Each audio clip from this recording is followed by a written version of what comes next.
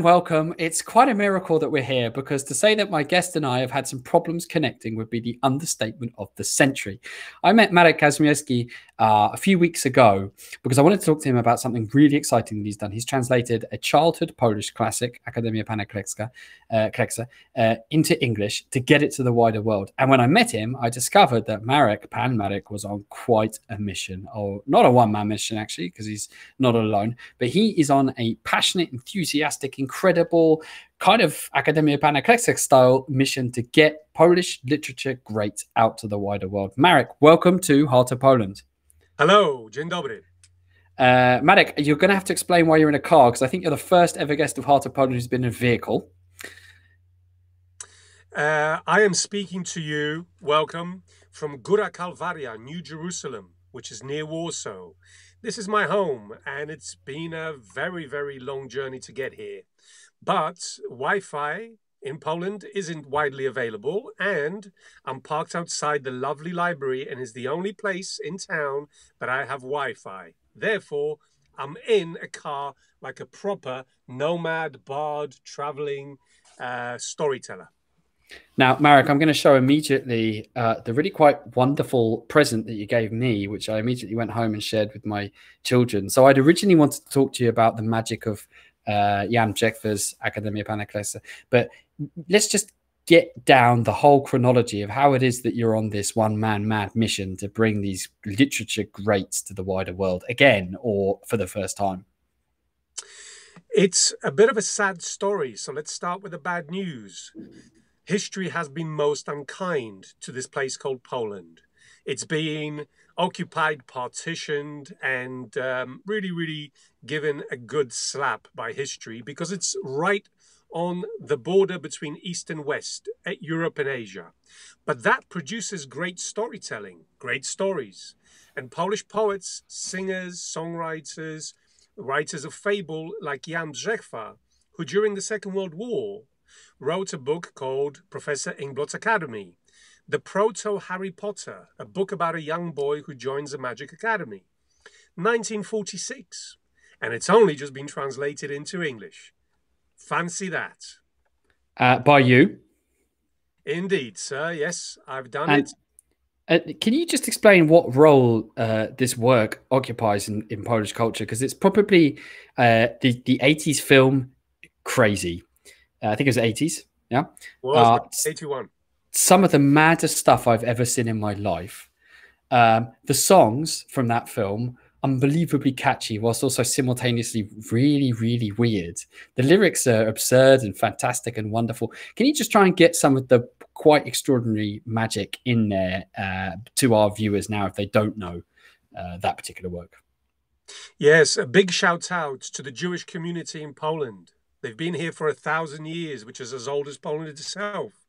And Jan Brzechwa, the author of this Mr. Ingblot's Academy, Akademia Pana Kleksa, was born as Jan Lesmian, Jan Victor Lesmian. His grandfather was a teacher at the synagogue in Warsaw. And he's one of many, Julian Tuwim, Zuzanna Ginczanka, so many writers of Jewish heritage who've contributed to Polish letters.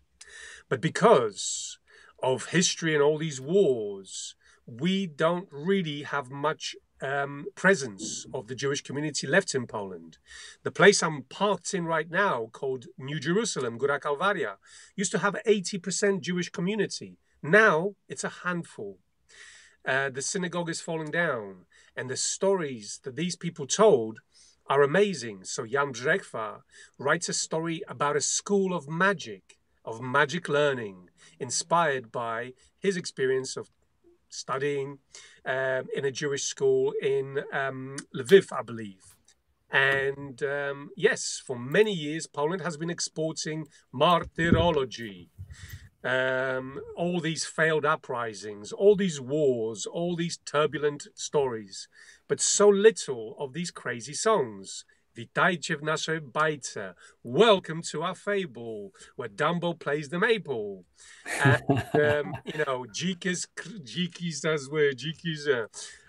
all these wonderful, joyful songs. And I believe that Polish people have teeth. but you never see them because even when they smile, they do it through gritted lips. So I'd like the world to realize that in Poland, it's not just Miłosz and Herbert writing about existentialism, but some beautiful poetry for children, some popular songs, and some great fables going back centuries from Aesop, from La Fontaine. And my superpower is translating them into English. How did you get to have this superpower? And you mentioned Polish Harry Potter, so I'm going to ask two questions, which is, do some people associate this particular work with Harry Potter? Well, you see, Harry Potter was written 20 years ago, and the Polish Harry Potter, this Akademia Pana Kleksa, was written 75 years ago. So is there a relationship? No, there isn't. It's never into English. It's a very different book. Harry Potter is all about death. It's all about passing. It's about no longer being a child. Whereas Akademia Pana Kleksa, this amazing, amazing book, which you can get for free from the website that I set up. You can download it anytime and print it or read it on your computer. 74 years we've been waiting for this. It's a story about a young boy who joins a school where he discovers his own potential through teamwork, through understanding the stories of the world, geography, and is inspired to be a leader. He's inspired to be a storyteller. It's the most wonderful, uplifting book, unlike Harry Potter, which has many dark elements and is a fantastic, fantastic achievement. But it's so very different and so very un-Polish. So now I'll get back to the question, which is, I mean, again, I was so interested in the story, but also, how did you get here? How did you get to the point where you're sitting there night after night, debating, thinking about words, coming up with alternative translations? It's a pretty tiring process, isn't it? My grandfather used this watch during the Second World War. My father was born during the Second World War. I was born during communism, and I survived the military law of 1981 and then became a child refugee. I got political asylum in 1985 in London because my mother was involved in solidarity movements, which helped end communism in Europe. And so I've been shaped by turbulent and dangerous warring narratives. And 5 years ago, after 30 years of living in England, working in prisons, refugee centers, running arts centers, writing, publishing, teaching, I moved to Poland to see if anyone here was interested in exporting these pearls of Polish poetry and song, these joyful, joyful songs, fables, novels that I've translated. I have the biggest book in the world in my hands, which I've translated, 2020 poems from Poland. No one's interested in publishing it because who cares? It's Polish poetry. It's got to be dark. I have quite a mission, yes, to show that Polish people have teeth and to make the world smile when they hear the word Polska. Because I remember I had a conversation right at the start of Heart of Poland. You guys can go back with Stanley Bill, one of the co-editors of Notes from Poland, shouts out to all our fans from there. And I think if I'm going to paraphrase him, sorry, Stanley, if I misquote you, but he did say something quite like, Polish literature from the 20th century is pretty much all difficult, dark, horrible stuff, really, really concerned with the tragic past of Poland. And yet you're saying that that's not the case. It's not. Mr. Hillary runs and fusses. Where on earth are my eyeglasses? A locomotive stands at the station, huge, heavy huffing, with perspiration, a greasy sensation. Julian Tuwim, this amazing poet of love poetry, erotic poetry, but children's poetry also, and so many songs. Don't get me started because I'll start singing. I'll be launching the biggest anthology of children's poetry from Poland. Online, you can download it free, print it, or read it on computers, because I love it. Poetry is like champagne. It's not every day. You shouldn't read it from morning till evening, like you shouldn't have champagne every day because it's not special anymore. It's not fiction. It's not beer. But if you have champagne from time to time during special events, it makes those events super special. And that's what poetry and song is, for those special moments in life when nothing else will do. So let's go back to the actual process, Marek. Are you poring over these words? Do you feel like some of the magic gets lost, or is it different but better? And is it, for Własnym sosie, to quote a bit of Jan Brzechwa, something else entirely when it comes out of the translation sausage machine? Translating Polish is something that comes to me from the cosmos. I'm able to do it. I love it. I can do it quickly. I've translated Mickiewicz, Szymborska, all the Polish Nobel Prize winning poets. They're all in here. I've translated them all. And then I've translated Żulczyk and Dorota Masłowska in Polish hip hop. I'm not going to start singing, but I could if you want. But it's exporting it. Is it without swearing? Can we have some Polish hip hop without swearing? Not Polish hip hop. You need a beat, and I'm white, so hello. I grew up in Peckham, London. I'm a bit working class and all that, but people don't like that. Love will forgive you, my darling, all your transgressions and sins. Love will forgive you, my darling, 'cause love, darling lover, is me. Miłości wszystko wybaczy. It's one of the most famous songs in Polish, and nobody in Poland knows that who wrote it. There is something horrible about Polish education. It teaches Polish people to be hard drives, full of information, with very slow processors that they cannot use. And my mission is to replace it, to upgrade it, to give it wings. Because love of femme fatale that is Poland, it's not an easy place to live. Anyone who lives here knows that. But I wouldn't have it any other way. It's the most special, crazy, passionate, dark, and fantastic place on earth. Wow, guys, this program is called Heart of Poland, and I do believe that Marek Kazmierski is touching little places of that heart more than many other guests I've heard today. Barbara has written dziękuję, which means thank you in Polish. I shivers up my spine there. Now, do you feel like these greats are underread? Because I don't know what happens to teenagers. Do they get to sit and read the greats in the same way that, say, in English school people would read Shakespeare? Let me tell you a simple story. Shakespeare, Ginsberg, the great poets of the world, English world, didn't write for children. But in Poland, because there was no Poland during the 18th, 19th century, poetry for children was a way to keep alive the Polish spirit. And great poets like Adam Mickiewicz, the sage of Poland, the Polish Shakespeare, they wrote for children all the time. Polish children are raised on the most beautiful poetry, but then school murders that in them because they have to pass exams and go through all kinds of hell in school. And this is a very cruel twist of fate. This is why none of them believe that what I'm trying to do is possible, because they learn to hate poetry. But it's like Chopin. Who knows in Poland that Chopin wrote 20 beautiful songs, and they've never been performed and translated in English until now, because I'm working with a wonderful singer in Góra Kalwaria, in Mazovia, in Poland, very close to the capital. She's going to be singing them for you, 20 beautiful songs by Chopin in English that no one has heard before. There's an airport named after the guy. The Chinese, the Japanese, the Koreans, Americans love Chopin. And we don't export that stuff. That tells you something about Polish lack of faith in themselves. Well, they travel the world with cabanosy, with vodka, with black and white movies that get nominated for Oscars, Cold War, this and that, Schindler's List. But where's the comedies? Where's the musicals? They're all here. Marek's passion is second to none. As an effervescent person, I feel like this is something that we can all sign up to because here's the thing, Marek. Okay, so I've been living in Poland for 10 years. I speak pretty good Polish, I'd say, relatively speaking. Read pretty well, a little bit slowly. Don't really know any of the greats. I've got Joe says here, very surprising that Chopin had written poems. I'm completely blown away. Never really got my teeth stuck into them.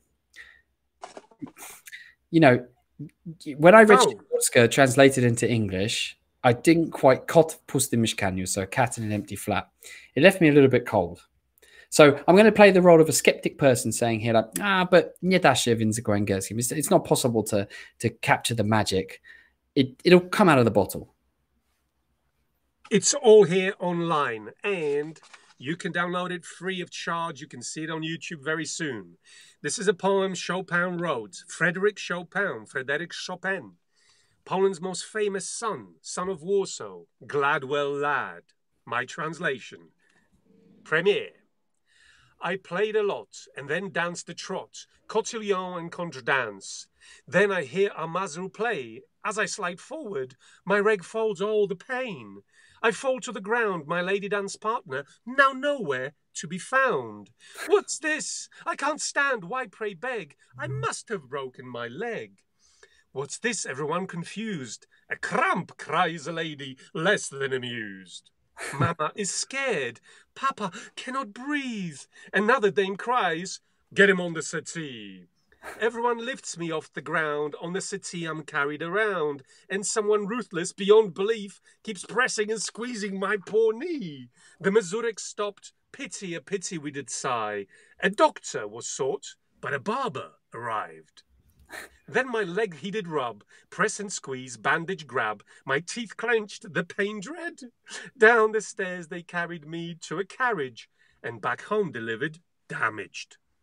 Oh, I lay still a long while, but that is now past. As I sing to you, please smile. The pain is not meant to last. If not that mishap, bad and sad, I would have been a Gladwell lad. Ladies and gentlemen, I want you to give a thumbs up, a heart, a like, a sub, or just a clap wherever you are around the world. Who knew that Chopin had that in him? Big shout out to Katarzyna Huzarczuk, who's just published a book about the young Chopin. I've translated into English. It's all about how vivacious he was. He had a theater, he wrote poetry, he drew caricatures of his school teachers, which was so good, they were very impressed. They were not upset with him. He was amazing. And we think of him as this dark, tragic creature. This tragic guy, yeah. If I hadn't had that accident, I would have been a Gladwell lad. And now I sing to you, please smile. Frederick Chopin says Poland can do it. Yeah. He said it. And he did suffer. There was no Poland at his time. And he loved Poland. And his heart, all alone, came back here to Warsaw.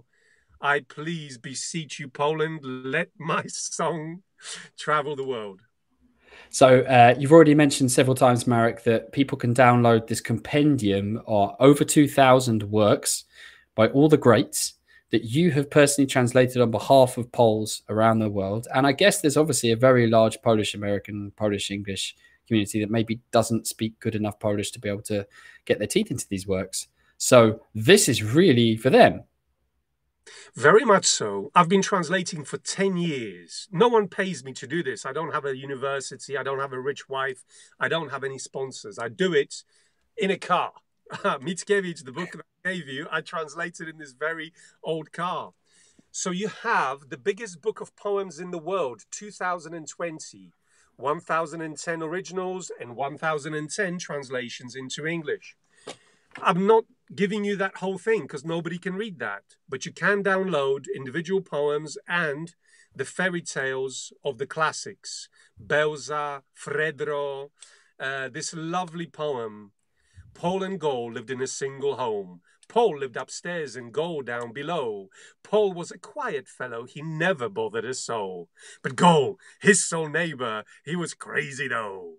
Paweł I Gaweł w jednym żyli domu, Paweł na górze I Gaweł na dole. This story of Polish neighbors is so true and so relevant today. Everyone knows it in Poland, but they just don't believe that they can sort it out, that they can scratch each other's backs, that they can do what the English naturally do, is just smile, stiff upper lip. So my mission is to make Polish people think English, and then speak Polish because it's a beautiful language, and then communicate by translations. Polish people are so desperate to learn English. I teach a lot of people here, and yet they're so scared of opening their mouths. I love them to bits, but they just need a big old hug. Magda has written here, thank you. And I think that's very much to you, Marek. Monica has written great stuff as always. But Monica, with all due respects, I've never really talked about the great Polish authors. And here we have over 2,000 Polish poems and stories. So, Marek, I think it's now time for you to reveal where someone can download these stories, give them to their kids, help them reignite a love, or maybe just ignite for the first time a love for Polish authors if they don't speak good enough Polish to be able to do that. We are now living in difficult times because of the economy, ecology, and of course the COVID-re and all the things that are interconnected. Okay, Poland's been through it, invaded by the Swedes, the Tatars, the Germans, the fascists and the communists. Everybody hates Poland because it's so beautiful and it's so rich in stories. It's had a hard time. GiveTheWorld.org. I put my hand in my own pocket, got my British credit card, set up a website. Give the World. Polish poems and songs and fables. GiveTheWorld.org. And through this project, I will be sharing the songs of Chopin, the fables of La Fontaine in translation, Sabawa, the great Highlander storyteller, and the poems which really rock. Bambo, the black boy, lives in Africa. His skin is black as blackest star. I jaka szkoda, że Bambo, czarny, wesoły, nie chodzi razem z nami do szkoły. The most controversial poem in Polish history, a beautiful love song to diversity by Julian Tuwim, about what a shame it is that a black son of Africa does not go to school with us because at the time, 100 years ago, there was no black people to be seen on the streets of Warsaw. Today, Poland is multicultural again. Poland, once again, is facing massive challenges and lots of problems, lots and lots of violence, lots and lots of anger. I say that poetry is bajeczki jak szczepioneczki na smuteczki. A fable a day keeps the darkness at bay. You pop one of these poems in your head once a day. You sing yourself a song. Wsiąść do pociągu byle jakiego. Nie dbać o bagaż, nie dbać o bilet. Dni, których jeszcze nie znamy. I beseech you, Poles. Go to this website, download the free content, get it out to the world.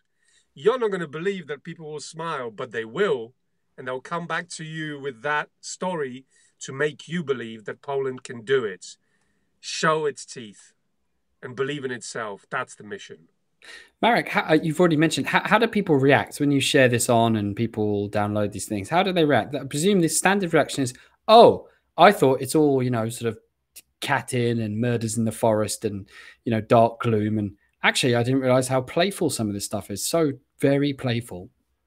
Wisława Szymborska wrote so many joyful poems about being an onion, about growing old. And she won the Nobel Prize. She's one of my favorites. And then there's the tragic Zuzanna Ginczanka, a remarkable poet who died in the war, victim of the Holocaust. But she wrote some of the most beautiful children's poems, which are there for you to download. They're on YouTube. It's a mystery to me why Poland continues to be perceived in this way, but it is to do with self-image.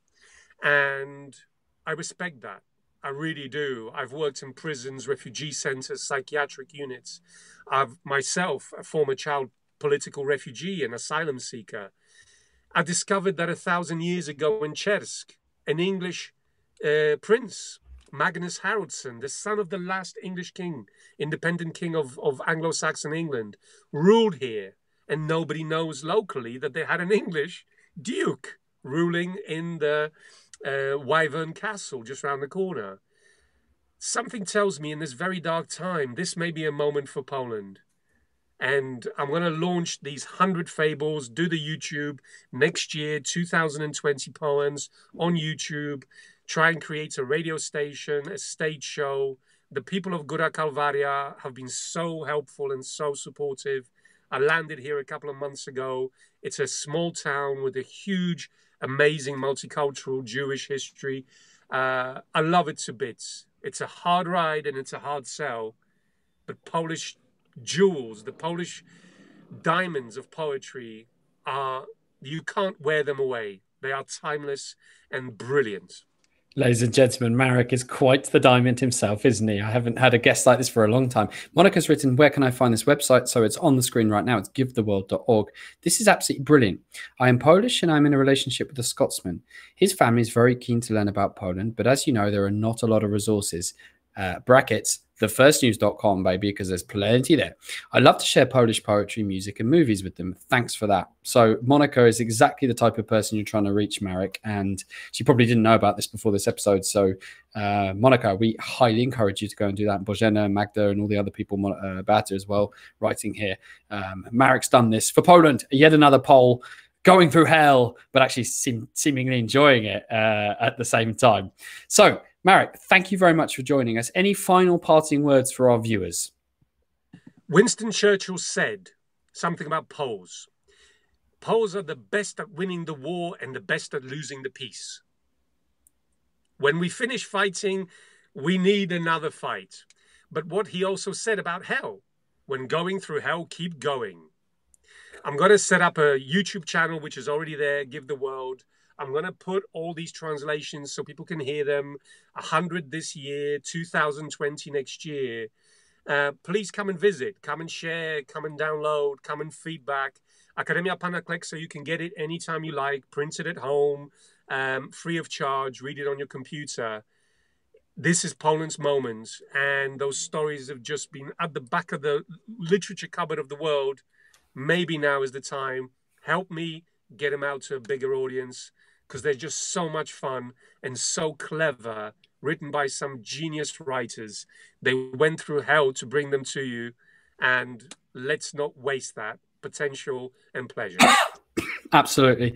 Marek Kazmierski, thank you very much for being one of the most innovating, energetic, enthusiastic guests of Heart of Poland I think we've ever had. If you're interested in the story of Chopin, you can check out the Heart of Poland episode special two-part series that I did with Michael Moran. But of course, you can go and check out the poems he actually wrote now in English. And I bet your bottom dollar you didn't know about them. If you're interested in that interview with Stanley Bill, you can also go and check it out on thefirstnews.com. It is the premier English language location excuse me, for English language stuff about Poland. But now you know you can visit givetheworld.org. So, ladies and gentlemen, please share this episode, and I'll see you again for another episode of Heart of Poland.